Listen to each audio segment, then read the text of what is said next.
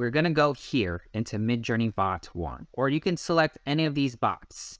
It doesn't matter which one you choose. I'm going to choose the first one. We're going to go over here. The first thing we're going to do is, and we're going to type in imagine. And it's going to already predict what we're typing, and hit a space bar right here, and it's going to insert the prompt. Now, a prompt is an input that we're going to give to the Midjourney robot. And I'm going to type in cat.